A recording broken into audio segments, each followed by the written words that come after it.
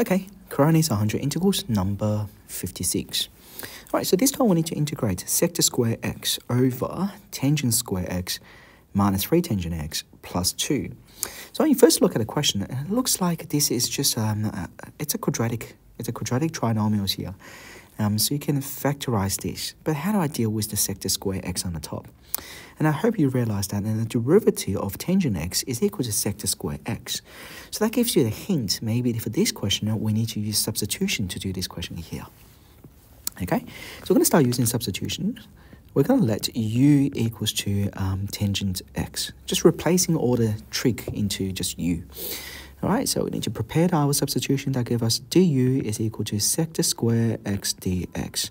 And now you can see here that sector square x dx is just going to be replaced by du. All right, so once you've done the preparation, now we're just going to substitute everything we need. So that, remember, this entire part becomes du. So we can just write du here, or you can just write du on the side. Okay, so that gives you u squared minus 3u plus 2, and that becomes, oh, shouldn't have du anymore. That's probably the reason it's better to write du on the side. Okay. All right, so now, as I said previously, the denominator looks like, a quadratic trinomial. So we can factorize it. So that should give us 1 over u minus 1, u minus 2 du. All right, so once you factorize into u minus 1 and u minus 2, it becomes a partial fraction question.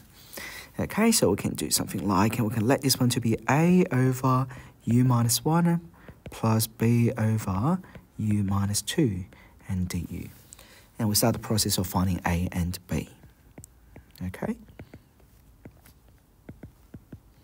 It's not a very difficult partial fraction to do. The numbers are quite easy, so it should be a very simple substitution to get what's b and a. Okay, so that gives you ub times by u minus 1, and everything is equal to 1. Right, so all we have to do now is by using some suitable substitution, like for example, let u equals to 1. So when I substitute u equals to 1 here, this entire term disappeared. All right, so if you substitute u equals to 1 there, that gives you minus a equals to 1. So what is a equals to? So a should equals to negative 1 here. All right, that's what a equals to. Now we can substitute u equals to 2, so that should give us b equals to 1. So it's a very simple, substitution to find out the value of a and b. Okay, so that should give us minus 1 over u minus 1 plus 1 over u minus 2 du. So from here, we should be able to just use a log to integrate. So that gives us negative ln absolute value of u minus 1 plus ln absolute value of u minus 2 plus c here.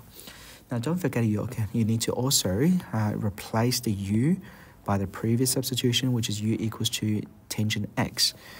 Okay, so let's just replacing that. In the meantime, probably I'm just going to switch these two order around because I don't really like to have a negative as the leading coefficients.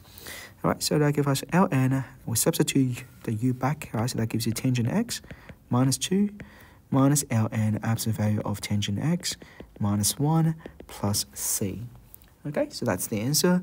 Now, if you really want to, all right, you can use the log laws to simplify this into a fraction like this one here. You don't have to, but obviously you can do something like this to make this one look a bit simple. Okay, so that's how you integrate this question here. It's a very nice question. It's a well-designed question where the derivative of tangent x is equal to sector square x. So that really gives you a hint where you need to use a substitution to work out the answer. And after you substitute, you actually end up with a partial fraction question. So it's a pretty good question here. All right. Okay, so that is Coroneos 100 integrals number 56. All right, thank you. Thanks for watching.